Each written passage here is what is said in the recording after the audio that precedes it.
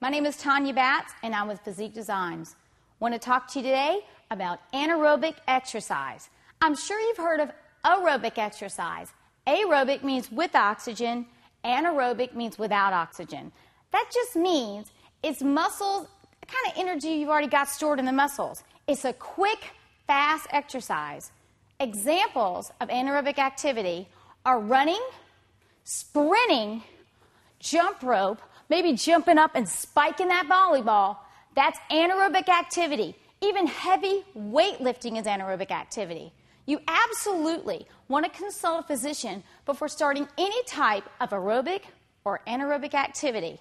But it's a great way to get in shape and just walk around the gym, go into the room, start boxing. That's anaerobic activity because it's quick, short bursts of exercise. So basically, that is what anaerobic activity is. Without oxygen, just using the muscles, the oxygen that's already stored in the muscles. So to sum it up, anaerobic activity means without oxygen. So you're just using muscles and energy that's already stored in the muscles. So that is what anaerobic activity is. Quick, short bursts of energy from the muscles, that energy that's stored in the muscles.